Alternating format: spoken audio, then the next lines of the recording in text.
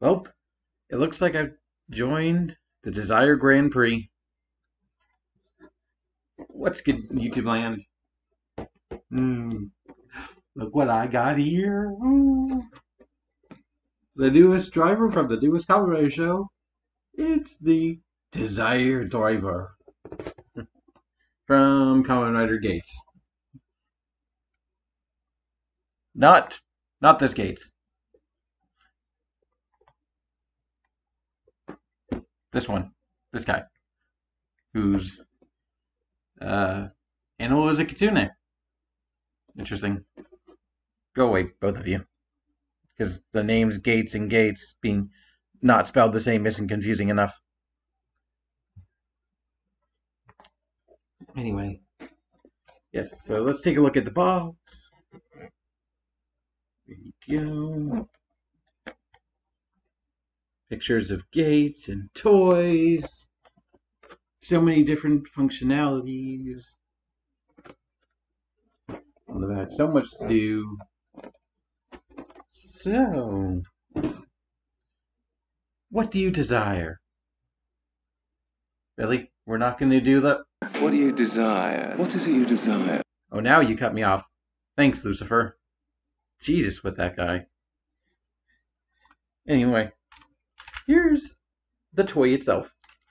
It's a very simple driver, kind of specifically for a reason. It's kind of taking the idea of like the generic driver, like the idea of like Ryuki, where it was the buckles that made the driver unique, kind of giving that kind of vibe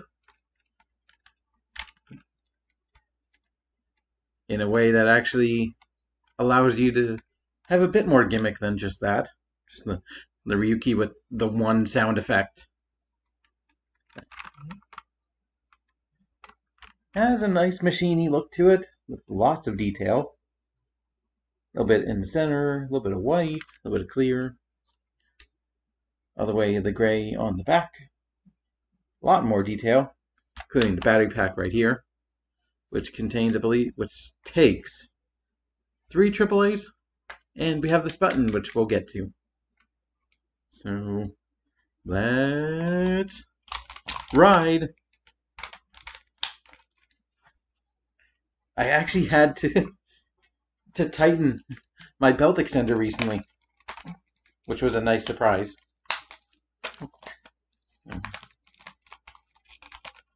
Let's turn it on.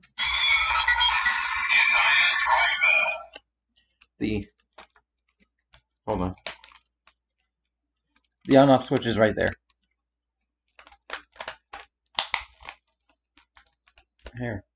And to activate sounds, we need an ID core. So this is Gates. It's white and red to match his colors with his logo. And you just have to put it right here, right in the hole. Because all it needs to do is activate this button. So.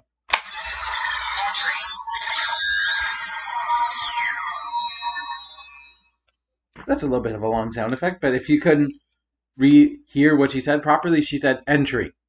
Because this creates the sort of black undersuit, which was referred to as the entry form. But comment below what you think she said. I'll go first. Audrey. But, yeah. Speaking of entries, entry, or you enter there. You can also enter Sandman.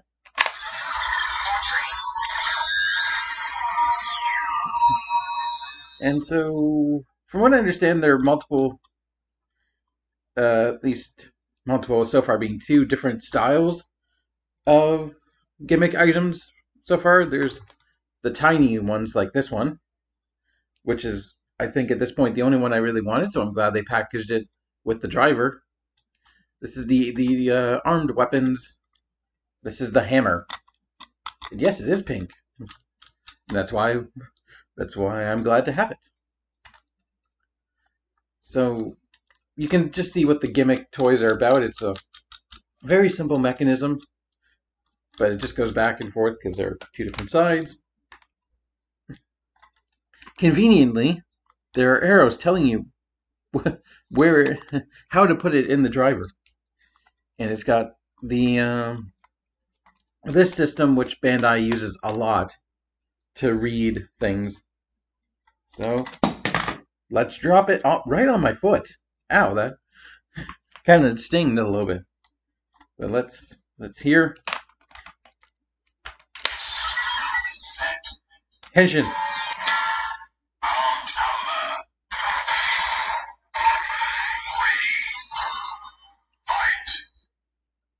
So that's a basic sound, and right away you get a final attack.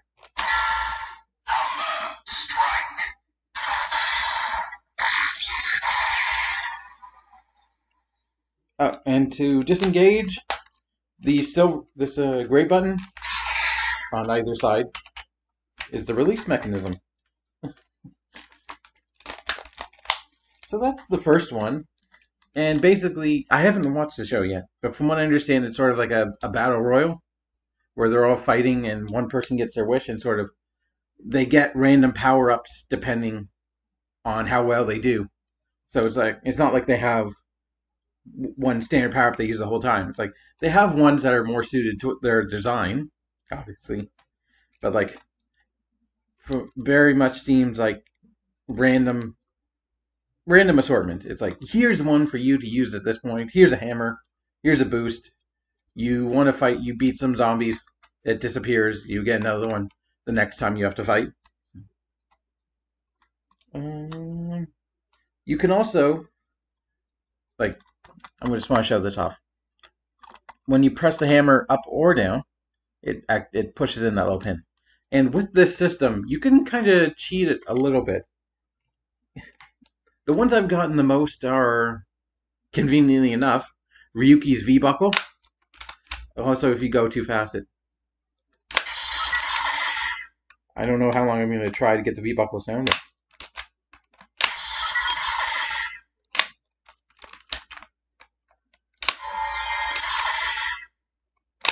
Damn it. It doesn't want to do it now that I'm on camera. Yeah. If you go too fast, you kind of miss it. So, damn it. I'll get it at some point. Other ones I've gotten are like the Fies gear, the Zio driver, appropriately enough. Yeah.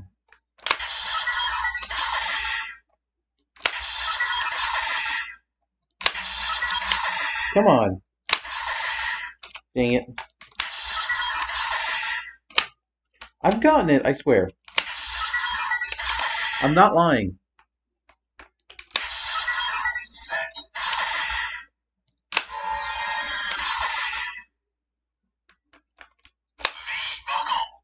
See? There you go.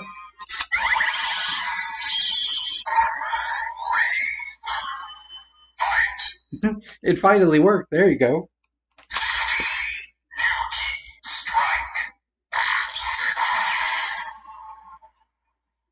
And I don't know if this is an undocumented feature, but if you remove the entry core and you put it back in, it actually remembers the last. As long as you left the item in, it resets.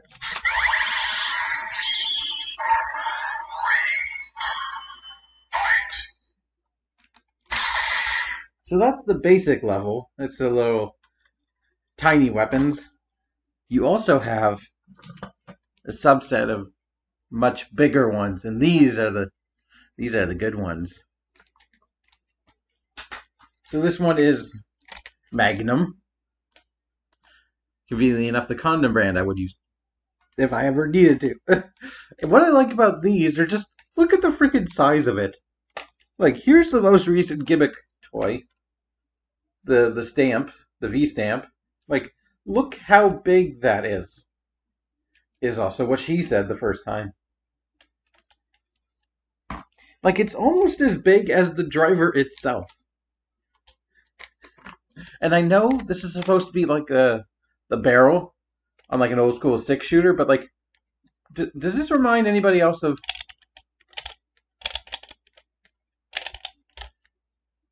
a rotary phone? Hello? Yes, Bandai HQ. What? Yes, I will go on hold. They put me on hold. But you can also press the trigger, Ultraman trigger, and just spin it freely.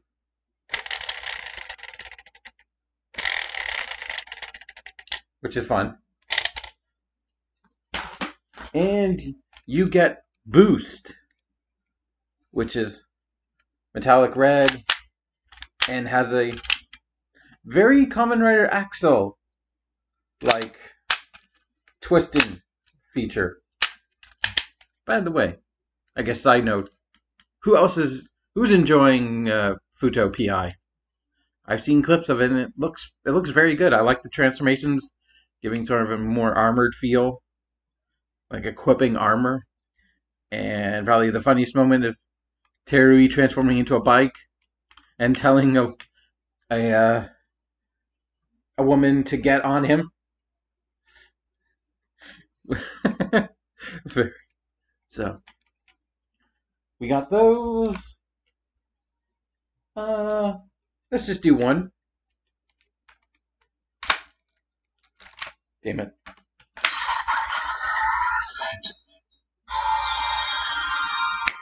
Henshin.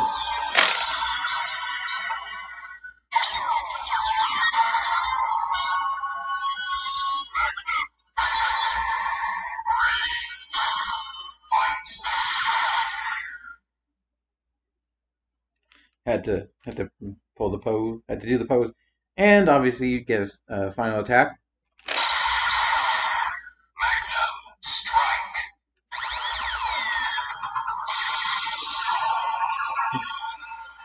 Also, I didn't highlight the nice gold on the ring. There's some nice bits of gray on the handle. And yeah, look, like this is where the whole play pattern comes in. Because like you can make the driver look however you want. Because of the two blank slides. We can even do Hammer and Magnum. The ladies.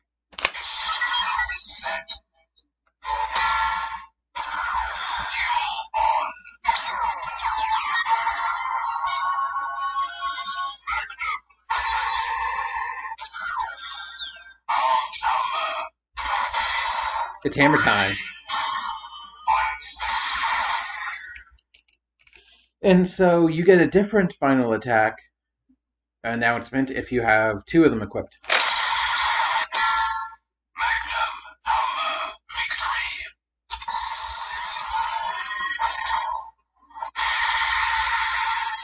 So it goes from a strike to a victory. And I guess we'll now come to this button, which activates the rotation feature. So just press it.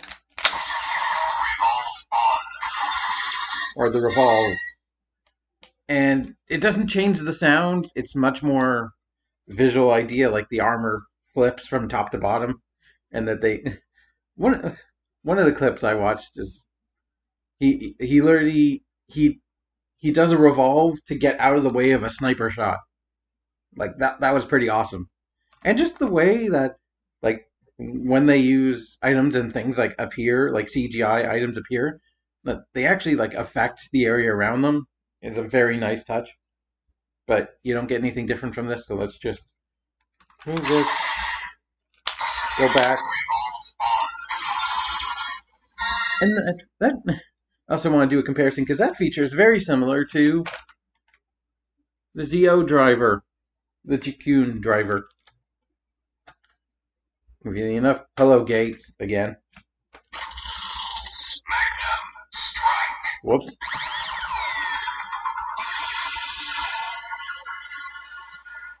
But like they both have spinning gimmicks, they both have the same pin system, similar pin systems.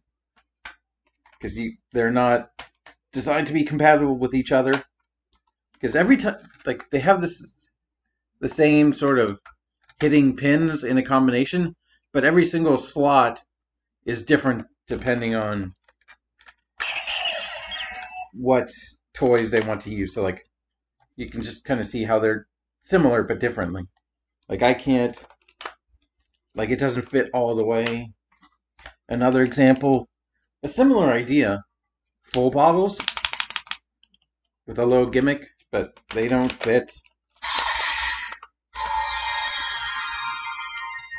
Excuse you, I was demonstrating something. So like they don't lock in, but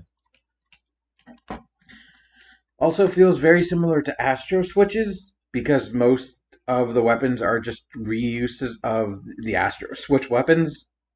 Like the hammer is very much not, but it's either Xaid's hammer or no, it's more like it's Greedon's hammer, like a repainted Greedon hammer from Gaim, and like the shield and things very much look like Forza modular weapons. So there are also these ones that have functionality with each other, so to speak. So let's do both. Oh, come on. Also, randomly, one time I got armed water out of this one. Just trying to. Kokokara ga highlighted da.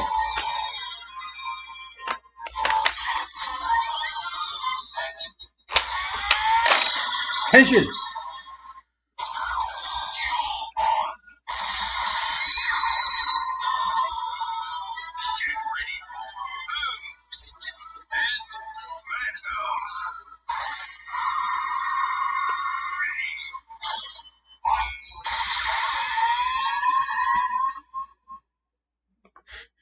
Now, Boosted Magnum could either be a condom commercial or a chocolate bar commercial. I can imagine the chocolate bar being like, have you enjoyed your boost but didn't think it was big enough? Get the new Magnum Boost. Available in convenience stores all over America. Or, or, or, no, an ED advert. That's it. Man, do you have a hard time getting up? Try our new Magnum Boost. It'll get you there. Those are terrible.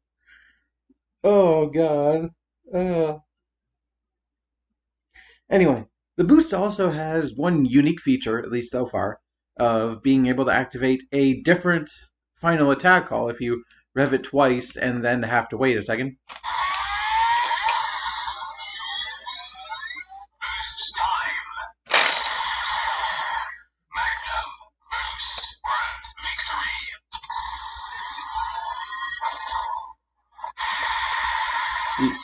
You get it, a Grand Prix, a Grand Victory. And let's just do this because I can. Because this has been used as a form in the show. So if you do it just once.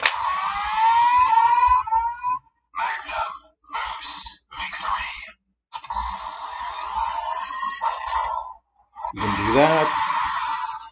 And just to show everything off. And because one of the common rares, because there's like 5 or 6 off of episode 1. Hilariously enough, they did a flashback where they had the actor who did the Blue Ranger in Kyoryu Blue, aka No-san, old man. They did a flashback just to specifically kill him off. It's a bit harsh, but.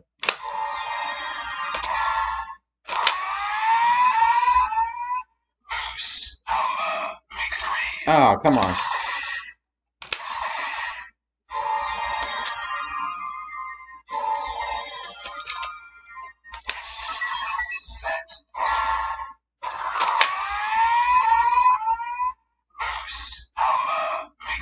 Oh, I keep doing it at the wrong time. That's the thing.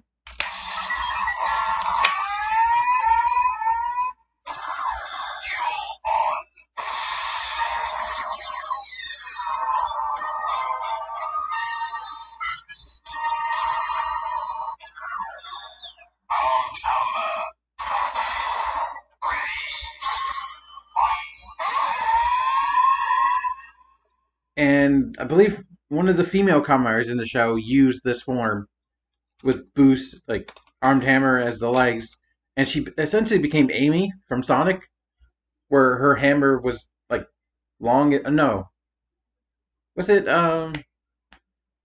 Scott Pilgrim's girlfriend with the rocket powered hammer? Oh no, I'm getting my DDD. King DDD had a rocket powered hammer. That's probably what I'm thinking of, but so many references to go through that 1 second. Anyway, the final attack is still the victory or the grand victory. But if we do boost by itself, it also can upgrade the strike if you do the same thing.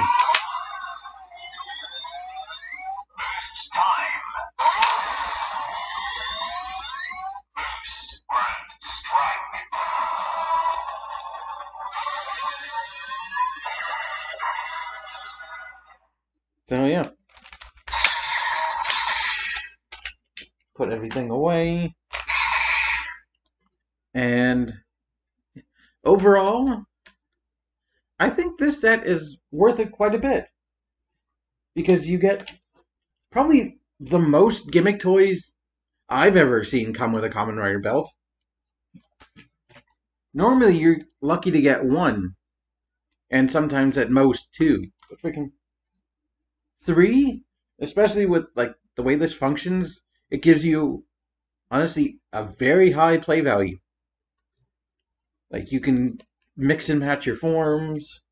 They're releasing ones in this size. Like they already released the zombie with a separate ID core. They're going to do more, obviously. So like when you're going strictly value for money, for a Kamen Rider belt probably goes for around $100 loosely. I'd say this is the best value for money because you're getting the most gimmicks, and like again, these gimmicks are huge. Like look how freaking big they are. And the spinning feature and each one having a unique motion, little play is fun. I really enjoy the revving of the engine. That's, if you can't tell, those are actually like exhaust pipes right there on either side. That's really cool. Like, sure, say what you want about this being very generic, and I get it. It might not be to everyone's taste, but like, you're not buying it for this. You're buying it for these because of how much they changed the look of the belt. And honestly, I don't know if I'm going to go in on the smaller ones. Really. Like, they're cute, they're nice, like the arrow and the water and the shield and all that, but like, the Legend Rider ones, I'm honestly even less enthused about because they're just a picture of the driver on a clear piece of plastic. Not sure what a police is. So like they're not really that inspiring to me. Like you just push down and like I can even fake the sounds from this, but I definitely want the zombie, probably the ninja. I definitely want to get the magnum weapon, which is a word I call my But yes, I am thoroughly satisfied with this set. I think it's a very good set. Very much worth your money. If you're a Kamen Rider fan, looking to get into belts. So, that about does it. I'm trying to think of another joke. But, yeah, thanks for watching. Until next time. Nah, keep it weird. I got like a comedian at the end of a set. I'm struggling to think of more. Although they probably never struggle to finish a set. They just bomb sometimes. Bye.